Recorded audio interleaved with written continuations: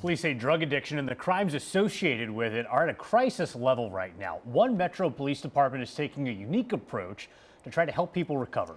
They're getting people help getting into inpatient care, which can be expensive. Fox 4's Sean McDowell takes us to Lee Summit, where federal money is being used to help struggling addicts.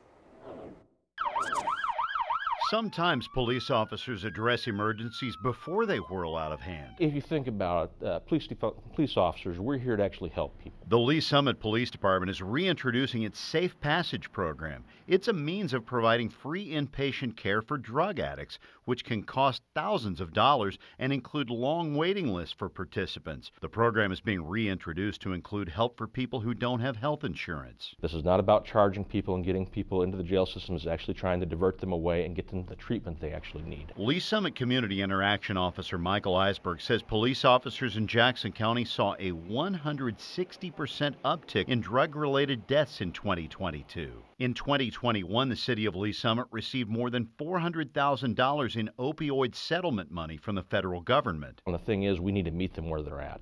They're out there using, they're out there struggling with it, they're out there in crisis, they need help. If they're willing to reach out to us for help, I mean, we have to help them. Law enforcement officers also hope to see a reduction in drug-related crime by helping soothe addiction in the public. Lee Summit Police Sergeant Chris Depew says Safe Passage will help addicts see less red tape as they seek recovery. We're one of the only police departments that we know of here in the metro area that's doing this. We hope to be a pioneer for it. We hope to set precedent for other police departments and help bridge that gap. These officers also say the program isn't limited only to people living in Lee Summit. In fact, the only real requirement of Safe Passage is that the person battling addiction must volunteer for the program on their own, since studies have shown that addicts cannot be helped until they seek help.